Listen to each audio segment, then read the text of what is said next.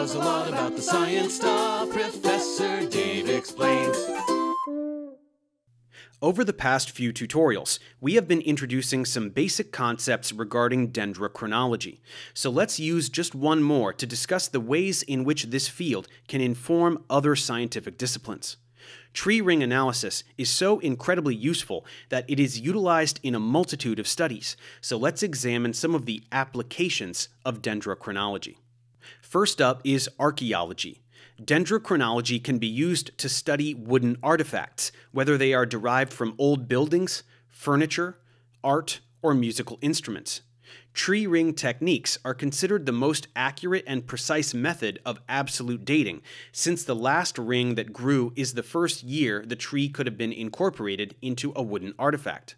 Archaeologists often collect samples from structural beams in houses, or wood that is in place for hundreds of years. Dates produced through dendrochronology can also be used to refine radiocarbon dating results. Charcoal can also be dated using tree ring analysis to help study archaeological structures. Once wood is carbonized, meaning turned to charcoal, it is relatively inert and can last for hundreds or even thousands of years without any biological decay. Scientists compare the ring patterns in a charcoal sample to long tree ring series in order to date samples that go back thousands of years. Some of the most famous and longest tree ring series include the bristlecone pine chronology for the species Pinus longeva at over 10,500 years old, the Eastern Mediterranean chronology that dates back 9,000 years, and the long oak chronologies representing Ireland and Germany, which extend back 11,000 years. Next up is ecology. Dendrochronology can be used by ecologists to study the ecological and environmental changes cataloged in tree rings, such as wildfires, insect outbreaks, and stand age structure. Earlier in this series, we talked about ring anomalies. These and other phenomena are crucial in the study of specific ecological events that impact whole landscapes. Scientists can also study forest productivity and succession, which refers to tree health, disturbance, and development over time. A powerful application of tree rings for ecology is the reconstruction of fire history. These histories are especially useful in forest management and are often used to determine the proper use of fire as a disturbance agent. When forest managers recommend a controlled burn, a fire that is purposely ignited and controlled in a forest with the purpose of maintaining its ecology, they need data on past fires to guide management decisions. By studying tree ring widths and fire scars, scientists can learn about past fires to better inform current policy decisions. Another major disturbance that ecologists study are pathogen outbreaks, especially invasive insect damages. Forest managers are interested in the historical effects of pests in order to better prepare for future conditions and inform policy decisions on insecticide and fungicide applications. Perhaps the most common application of dendrochronology is paleoclimatology, or the reconstruction of past climates from tree rings. Since trees respond to their surroundings, they are subject to climatic effects, such as temperature, moisture, and cloudiness. Because tree rings are influenced by various aspects of climate and can be so accurately dated, they are extremely useful proxies for the study of past climates.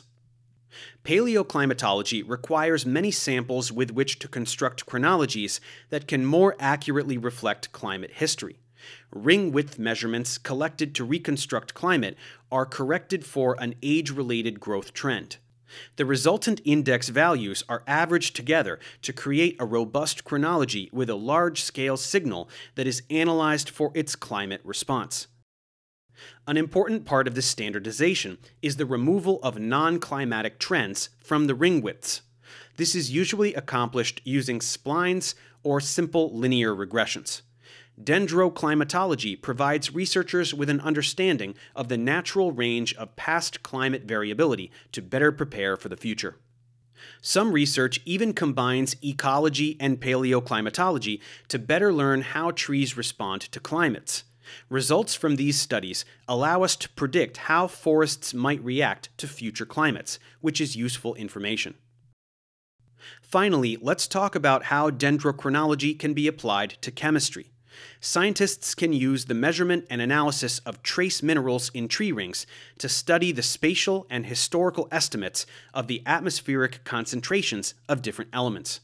This includes the field of stable isotope dendrochronology, one of the fastest growing fields of dendrochronology, whereby certain isotopic ratios, such as carbon-13 to carbon-12, that is locked within tree rings, can tell us about past climates or how trees respond to current climate.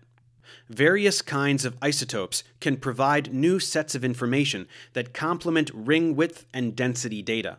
Since trees annually sequester chemicals through photosynthesis, and each tree ring is an individual year of growth, it is possible to cut out tiny pieces of specific rings and analyze their chemical composition to learn more about past climates, volcanic eruptions, and tree response, among many other aspects of environmental change. This not only sheds light on past conditions, but can also help with future predictions. And with that, we conclude a brief introduction to the field of dendrochronology.